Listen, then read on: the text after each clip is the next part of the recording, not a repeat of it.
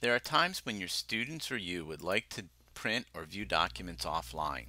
You can download the course files for an entire module or individual content topics. It's important to understand that links to web pages, quizzes, discussion topics, and Dropboxes will not be downloaded. Only course files will be downloaded. To download an entire module, click on the Course Content tab on the navbar. Click on the name of the module in which you wish to download the content.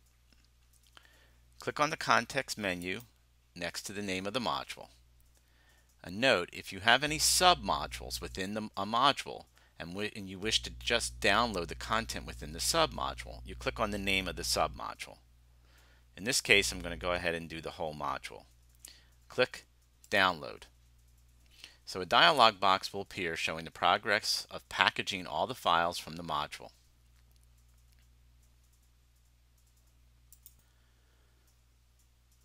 A zip file will be created. You can save the file or open it.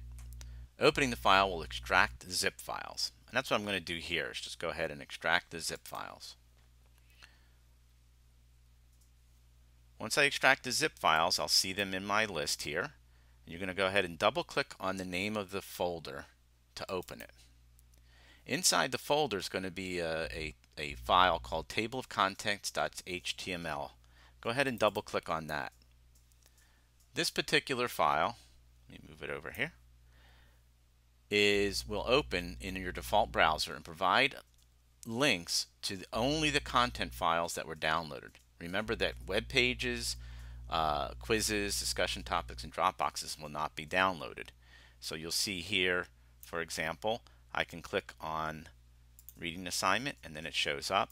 In the first one, this happens to be a Word document, so it's going to ask me to go ahead and open that up in Word so that I have that file. If I want to see a PowerPoint, this PowerPoint happens to be in PDF mode, and then you can see I can go ahead and print that PowerPoint out and view it offline without having to be in the course.